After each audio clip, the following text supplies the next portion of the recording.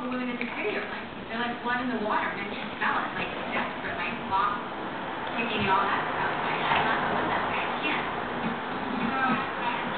Me too. You're coming tomorrow? Yeah.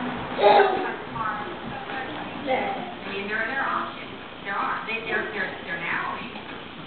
I could have been married to Larry or Jimmy or Peter or Kevin, and I have all the things I wouldn't be happy now, and I wouldn't have my career. I guess that the challenge remains to be seen as to whether you can really have it all.